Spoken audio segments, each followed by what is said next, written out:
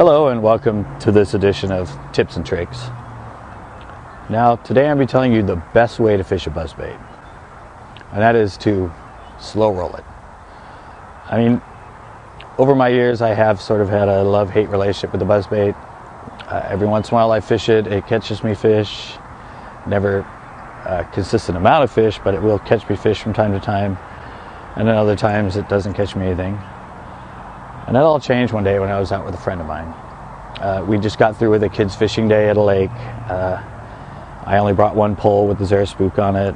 He brought his boat with his full arsenal. But we went out that day and he was throwing a buzzbait. I was throwing the Spook. And I watched him catch 6 or 7 fish on the buzzbait. I caught 1 or 2 on the Spook. And I was sitting there going, I pick up 1 or 2 on the buzz. Why is he, am I just missing days? Am I missing the bite?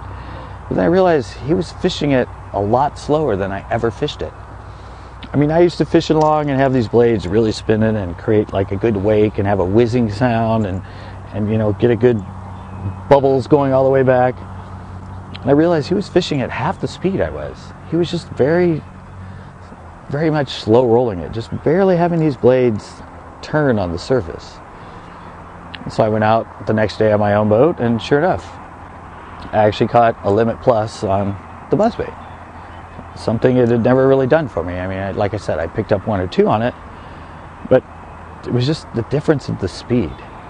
Just getting those blades going, so you're hearing a little blurp, blurp, blurp, was all the difference it took.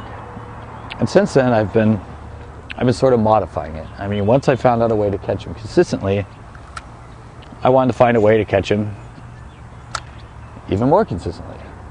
So now what I do is, as I'm reeling this in real slow and just barely keeping it on the surface, every once in a while I just give this little subtle twitch to the rod tip. It's not much, it's just a little here and there. Every 2-3 feet I just give it this little twitch, just enough to give a little extra splash. And what this does is, and I mentioned this before, the bass sees the business end as a predator chasing the blades, which represent a prey that it's chasing.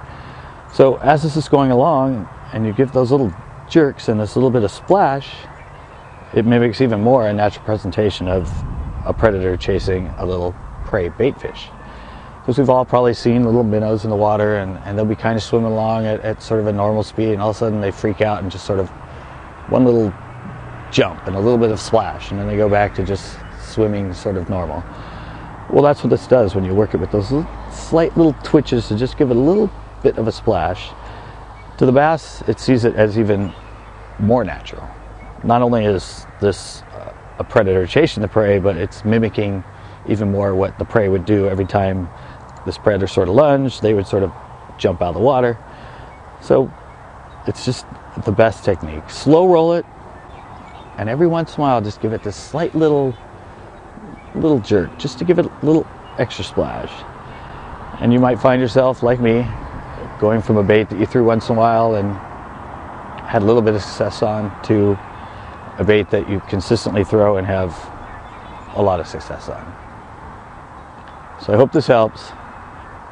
Till next time.